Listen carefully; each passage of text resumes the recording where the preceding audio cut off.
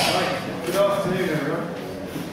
I haven't actually read through the presentation yet, so we'll see how it goes.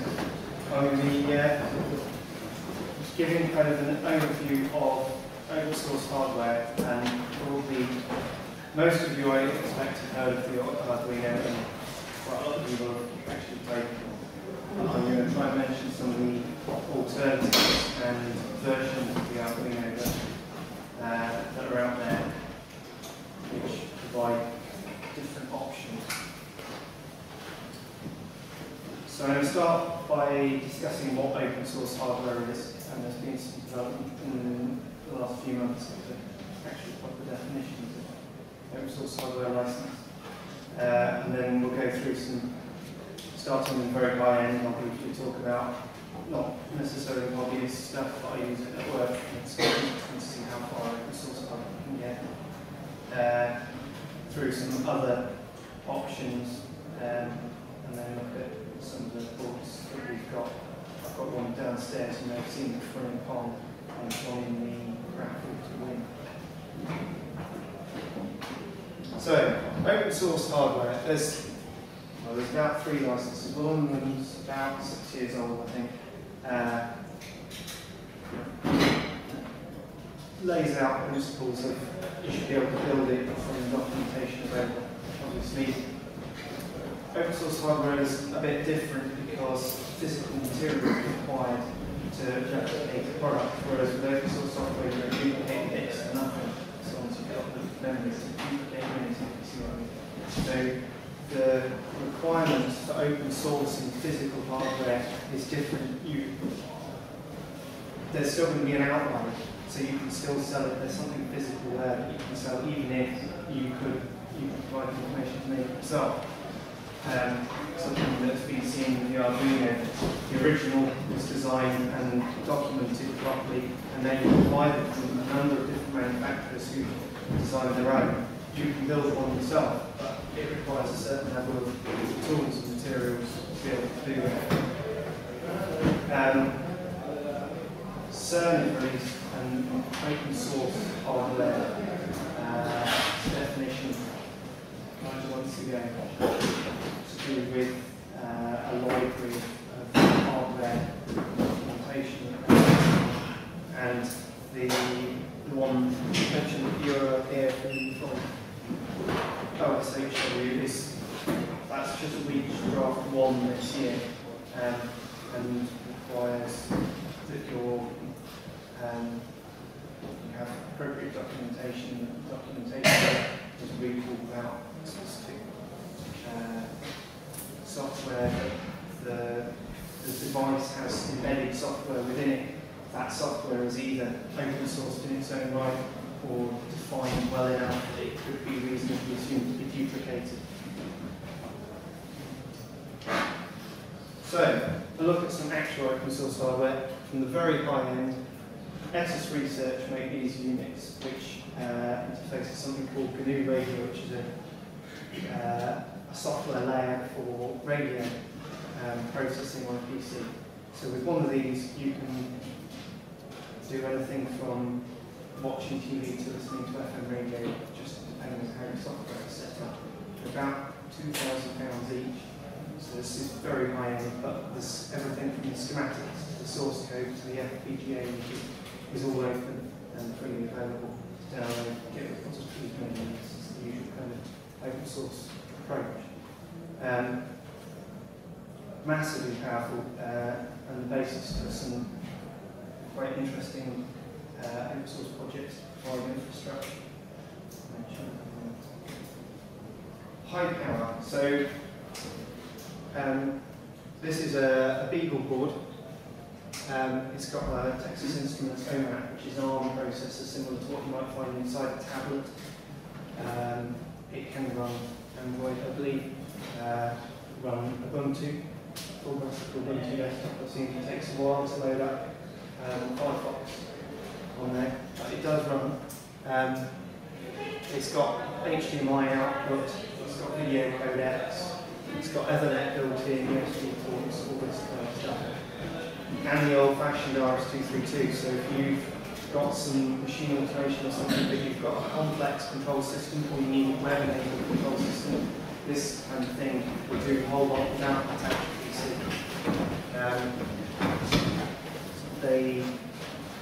This is the XM, which has been extended, the clock speed has been increased, the amount of RAM has been increased. They demoed them at Arduino Live in 2008, the original one, and it was running the Blender movie, whichever one it was at the time, the Open Movie project on a flat screen, big telly in high definition, and the processing was good for that just fine. Beagle.org, and they're about 120 quid in the UK, so pretty cheap hardware. An alternative is very similar hardware architecture. It's another OMAP processor. These things are tiny, like their name suggests, gum sticks. They're the size, that sort of size circuit board that's 3mm thick or something, with all the components. Because they're so small, they're aimed more at kind of industrial embedding, where you've got the machines to mount them properly and things, whereas the board's got the old-fashioned 0.1-inch pitch headers that you can plug things in yourself. But these are quite handy in kind of embedded solutions for maybe data logging or mail, this kind of thing that they're being used in, because they're so small and light.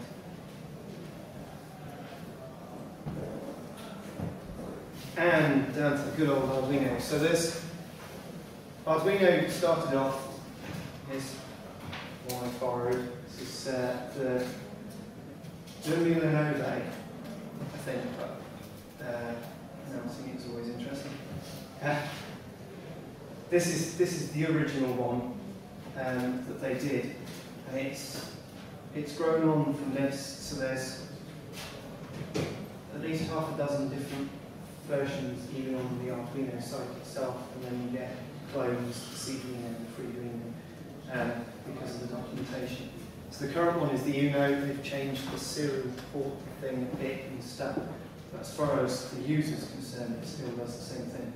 Plug it in with a USB lead, program it. You don't need any external tools. It's a Java program that you can download, so it will run on anything. And you write. It's actually a version of C and C++ with a lot of helpful libraries built in. So if you looked at programming one of these chips in C or C++ from scratch, you'd find you have to read rules of commands to know where all the registers are to control different hardware. Whereas if you want to read analog value on this, you simply do analog read and pin number, and it will give you a value back. So there's a lot of software capability there. The basic Uno is quite limited because it's a slow-ish 16 MHz processor, hasn't got all that much RAM. So it can do a lot of things, and there are some amazing projects which have got full graphical displays on televisions, black and white, done with just this chip and a few resistors and things. So you can get a lot out of it if you know how, but it's kind of limited in scope. So there's a lot more versions. The Arduino Mega is on its second revision as well, and it's a much more powerful ADR, very similar style. It's got more I/O and more memory, but similar performance. So you're not going to see much speed up using it, but you can build much more complicated programs and applications. You can run web servers and all sorts of stuff. Even the Arduino, but the Mega is more popular because of the extra code space you've got. A new one I've only heard about this year, but I haven't read into it a great deal. It's the Leaf Labs Maple, which is an ARM STM32 ARM Cortex, which is a kind of ARM embedded processor for kind of microcontroller applications. But they've got Arduino-like development environments. So they've got a bootloader, and they've got a similar kind of set of background libraries that you don't have to get down from bare metal to program.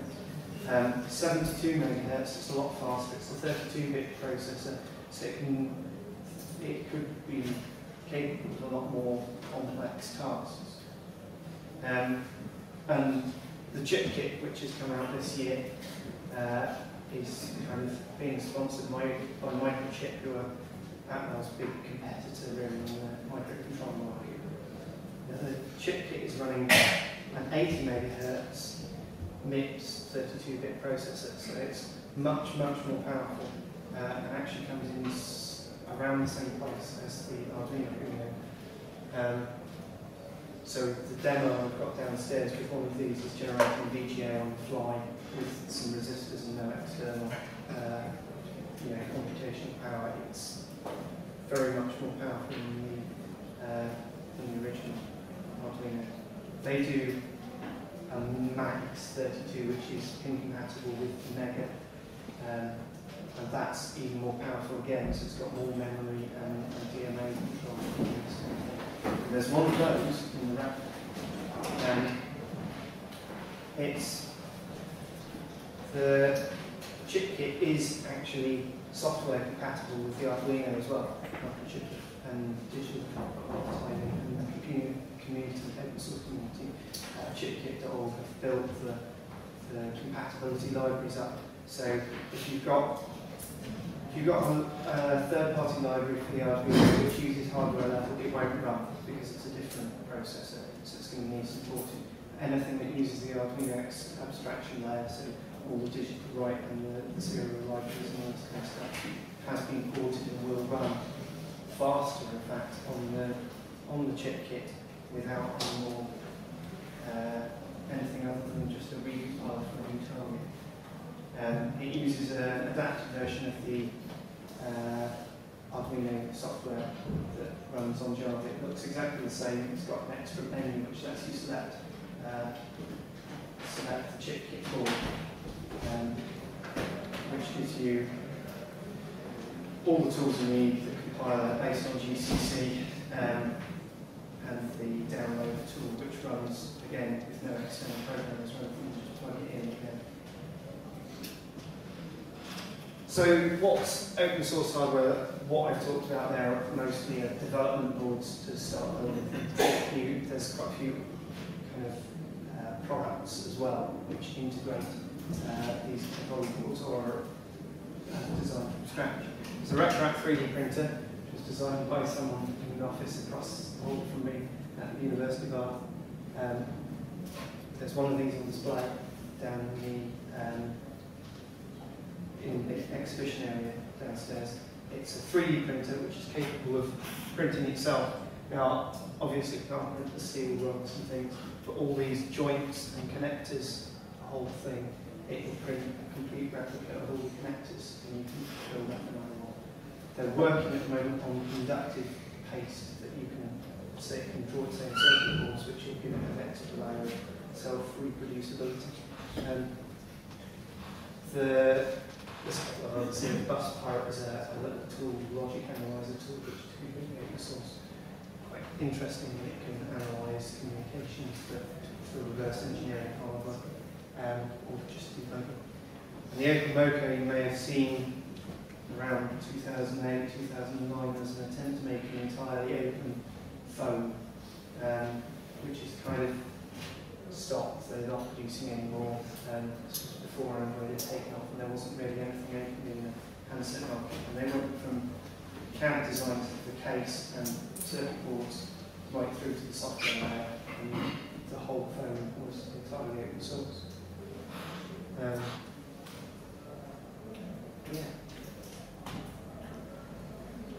So a bit about the demo. This is down in the exhibition that you can play. It's a bit more robust than the original prototype, which was on old breadboard, because I didn't think it would last. I think it was playing with it so well.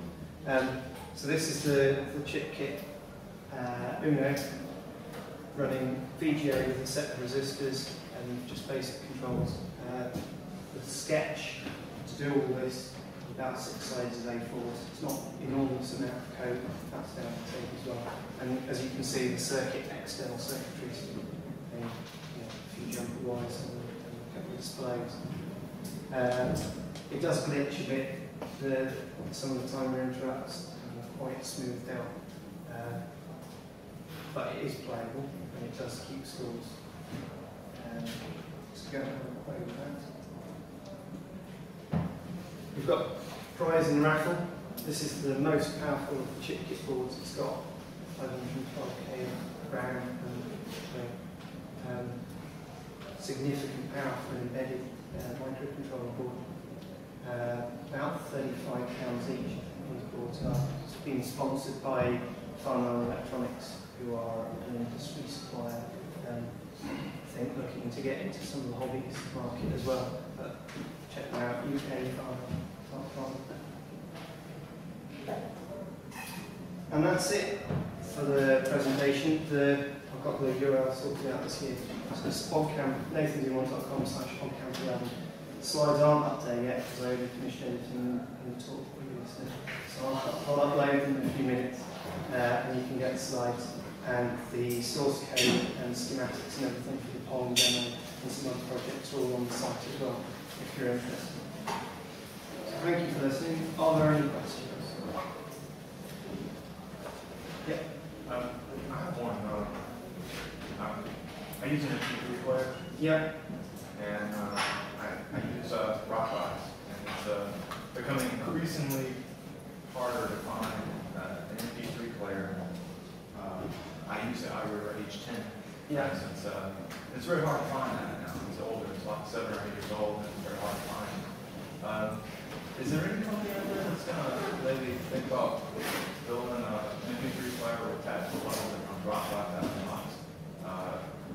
I've got no idea.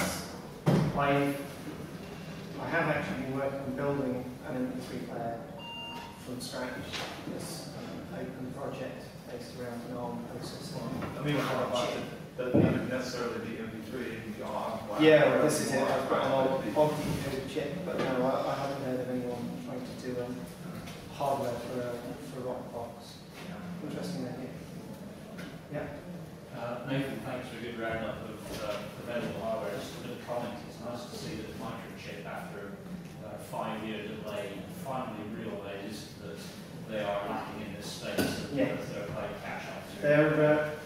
Microchip have done quite a lot at opening up their tools to Linux users in general. They've about 2 months ago released something called MPLab X, which is a new NetBeans-based cross-platform development tool, which replaces the old MPLab Windows 16-bit application. Back in the late 80s, early 90s, microchip were the first people to offer free development tools. And so that was the real thing that kicked off low cost development. But they have been somewhat lacking, and the leaders obviously are the likes of Atmel and ARM that are playing catch up. There's a lot of support in Linux for. There's a somewhat of an urban myth that AVR programming under Linux is easier than PIC programming. I've done a lot of PIC programming using an entirely open source stack. There's a package called GPU Utils, which is GNU PIC utilities, which contains compiler and link and all the link scripts for microchips, chip processors. And there's a binary called PK2 command that's on Microchip's own website, which will use one of their very cheap programmers from a Linux machine to actually program the chip. So it's reasonably straightforward to actually develop the PIC, although a lot of the argument about why Arduino used AVR was apparently because it's easy to program on Linux. One final thing, latent plug, if you're interested in open hardware, we're speaking in the Great Hall at 3 p.m. to talk about latent hardware success. Good. And Hackspace is the place to go to play with this one. The project was taken to the place of Hackspace, which is why they opened up and generated quite a lot of interest. Yeah. You said you think that Pixar is difficult programming. When I had a go a while ago, I found that to do things like read animal value, it took a dozen lines of code just to set up the PIC, set up all the registers, set up all the callbacks and stuff for each rows. Doing an Arduino was one line, and But the lighting around it was what made Arduino top part of the pick. Arduino picked up and said, No, absolutely. When we're talking about different things, maybe a pickaxe programming, which is a higher level thing, which as Right. a abstraction would be pick-based equivalent of I our. was just curious if it's changed since 2 years ago whenever I looked at pick programming on Linux, or if it's still The same 8-bit framework. picks are still, there's nothing really in this kind of abstraction layer that does the legwork for you.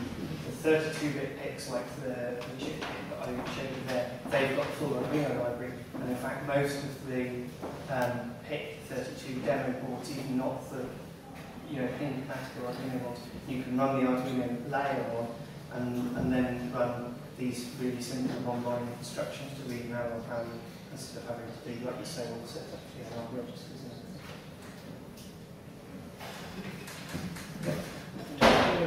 For programmers, we've limited electronics experience. Yeah. Are any of the boards easier than others? Or The- easier to work with? The Arduino type format is ideal if you're not experienced with electronics, because it's plug and go.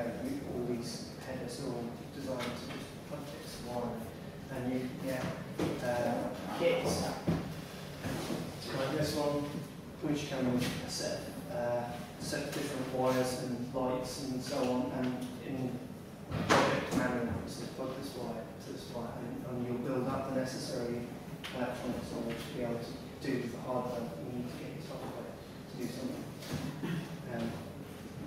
So the Arduino type boards, so Arduino chip or 3D or CD, all those kind of things are plug and play. Are any of the other, or any of the boards better or worse with the support of the wireless shields and stuff? The additional modules? Yeah. You need to check that with all of them. There are compatibility issues between shields that you made for the Mega, the Uno, and certainly with the new chip kit ones, because the chip kit ones are running at 3.3 volts, which isn't causing a problem with a lot of the shields, but there are a few that are specifically 5 volts, and there's some level translation issues. So the original Uno works with most boards because it's the most popular, it's the most development that's been done around it, with a lot of them. When you buy the shields, I'm sure most of the websites are very explicit if it doesn't work with a specific variety, or only works with a specific variety. So the Uno's got the biggest library, but most of them will say they're in compatibility. Any more questions? Yeah? I'm also sure question or comment. I am involved in a hackspace in Glasgow, right back beside the art school. I've noticed in the past year, we tend to get lots of the art students coming in to help with electronics and installations. They're all about Arduino installations. We find art students coming with huge bags of this, you can see them and buy an Arduino. It's amazing how quickly they can get. Yeah. Compared to a few years ago, where you actually had to sit and something that plugs in the parallel port on the PC, drive some relays and then there's some code and Yeah. we had one guy who did an installation which consisted of it's a spoof of somebody who avant-garde health type practitioners create a sonic bed, which is an Arduino board, hooked up to an amplifier, hooked up to a pair of gigantic bass pins, she's quiet across the top of the bed. You stick a coin in the slot and generate a 140 Hz tone for 30 seconds or so. There you go, just all the coin slot detection. Yeah. Yeah. So there's quite a lot of people turn up at hackspaces who may have some interest in programming or whatever, but know not all that much about the electronics, and it's a really good place to come because there's usually a few people who, really electronics engineers by profession or have been doing it for years and can help with with setting up the circuits if you're interested in kind of the artifact or just the code side of it. It's a good way to pick up and learn. Hackspace is very useful for getting into this. Yeah. I was just interested in how many of your audience were interested in the software side of the open source and how many were interested in the hardware side. If you just have a quick show of hands to see how many people were interested in one or the other or both. Yeah, I mean, so if you come mainly because you're interested in the hardware side, the open source hardware, we've got a few electronics people. Yeah. Good, and software people. The rest of you just didn't want to